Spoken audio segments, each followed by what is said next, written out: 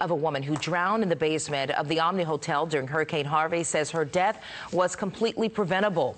48-year-old Jill Renick was the director of spa services at the Omni. According to a lawsuit filed Monday, as Hurricane Harvey's floodwaters along Buffalo Bayou were rising, she was called downstairs. Well, she took a service elevator and ended up in the basement where she drowned. The attorney for Renick's family says she even climbed above the ceiling tiles to get to the last amount of air.